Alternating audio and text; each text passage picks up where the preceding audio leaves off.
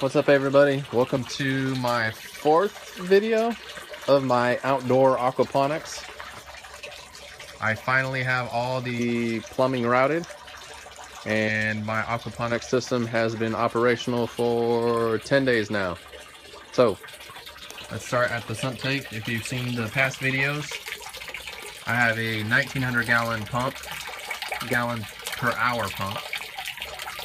I have it off right now so that way I can actually hear myself think, because it gets quite loud. Anyways, it pumps up here and splits two ways. One goes to the fish tank and the other goes to each of the grow beds and the floating raft system. So I have 4 grow beds. Each is a flood and drain, so the water goes up and then down and up and down. It's continuous, non-stop. And lastly, I have my floating raft system. So the water comes in through the last pipe there and drains through here. These are 2-inch net pots, and I have hydrogen inside each pot. Let's see if I could give you a view of the underside of the system. There's a lot of pipes.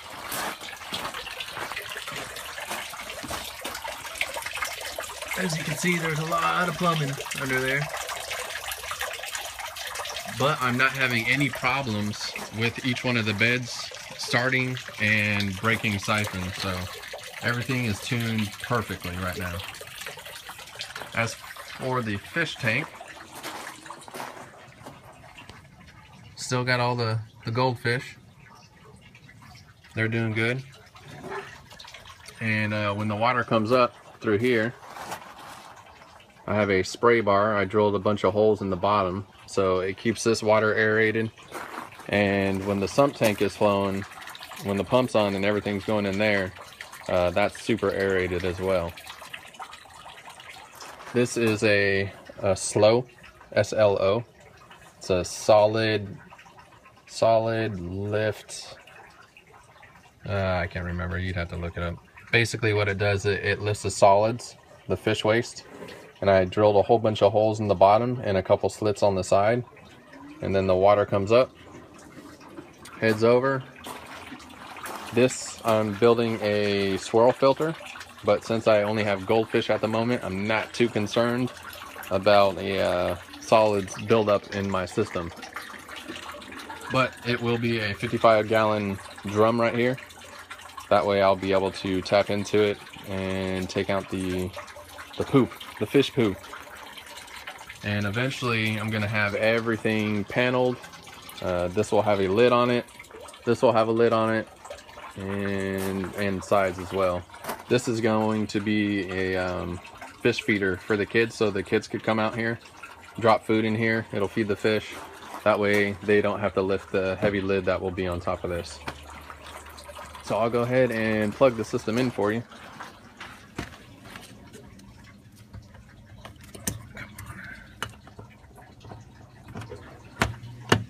Alright, that's plugged in. And now you can see the spray bars giving plenty of oxygen to the fish for now. They seem like they're happy. And you're gonna see the far pipe, the floating raft. That should be kicking on here shortly. So basically I'll always have 2 constantly flowing pipes coming into the sump tank. The fish tank and the floating raft system. And just a FYI, this is called a CHOP 2 system. CHOP, C-H-O-P, it's constant height, 1 pump. I have 1 pump here, and my fish tank stays the constant height, that level. So if that pump ever fails, my fish aren't going to die. Water will always stay at this level. If you have any questions, let me know. Shoot me a message. I'll be happy to answer them. Until next time, take care.